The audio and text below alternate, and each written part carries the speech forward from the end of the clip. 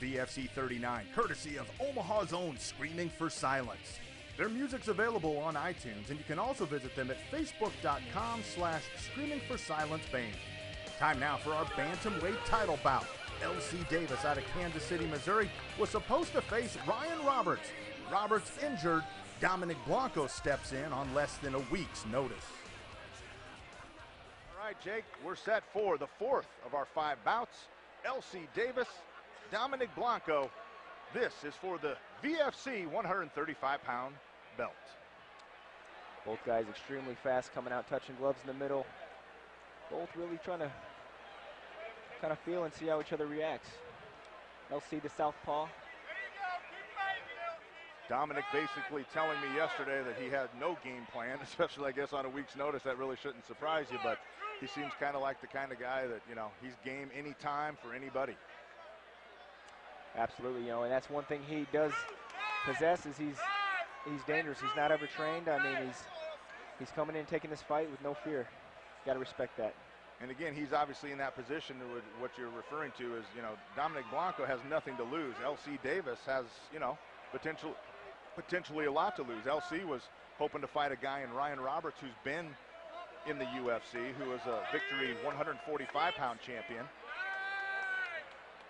And both Davis and Roberts were hoping to, you know, notch a win against each other and maybe make that leap back into the UFC. So for LC Davis, this is a fight where almost everybody expects him, or he should win according to most people, and Dominic Blanco's coming in and can just let it fly.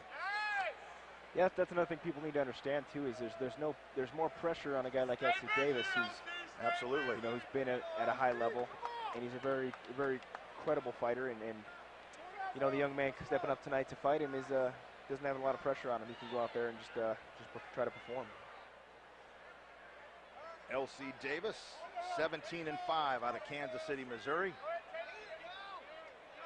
And LC has Blanco on the ground. And it looks like Dominic might not want any more.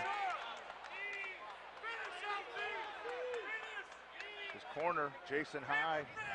Looks like this fight might be over. LC landed a big body shot. Just the hammer Blanco fist coming staying from in on a single leg. Hammer fist by LC Davis from the top position. And LC just going to work on Dominic Blanco's midsection. It's like Dominic might be more or less asking for the official to stop it. Dominic up, LC lets him up. We're back to our feet now, both guys exchanging. Blanco circling in, trying to land his jab a little more. And LC Davis puts the finishing touches on Dominic Blanco. So back-to-back fights over quickly. LC Davis coming in and doing exactly what most thought and expected him to do here tonight, Jake. Yeah, take a look at this, one of the shots that you're talking about. That sure, LC landed some good knees to the midsection that really stunned him. That stunned Blanco, and I think he actually ended up landing a body kick, which you could tell definitely hurt Blanco and ultimately finished him. LC Davis getting the victory here tonight.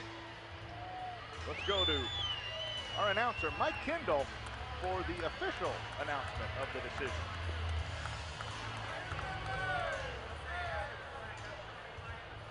Ladies and gentlemen, every opponent is like boxing style this fight at 2 minutes 44 seconds of the first round for your winner and new VFC Bantamweight champion, LC Davis. So LC Davis, your new VFC Bantamweight champion. We'll be back with our main event of the evening right after this. You're watching Victory Fighting Championship.